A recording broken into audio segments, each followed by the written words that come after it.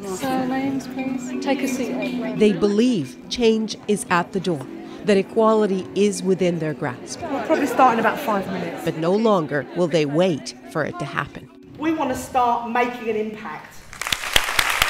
Tens of thousands agree, are now card-carrying members of the new Women's Equality Party. Start doing some politics. A grassroots move to rewrite, among other things, women's place in British politics.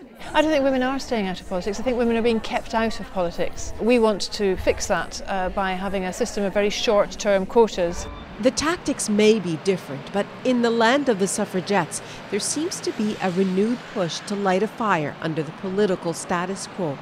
And yet only a quarter of candidates in last May's election were women. Still, as Canada sees its first deliberately balanced cabinet, there are some promising, if more organic, changes here. Women make up 29% of MPs now, up from 23%.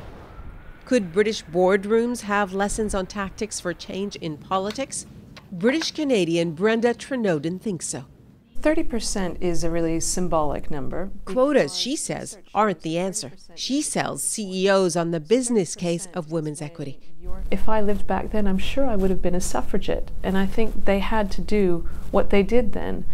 But I think now, we do need to just sit around the table together and work together.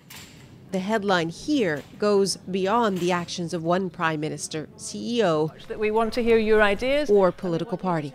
Long alienated by business as usual, this is one party that just wants to be put out of business. Nahlah, CBC News, London.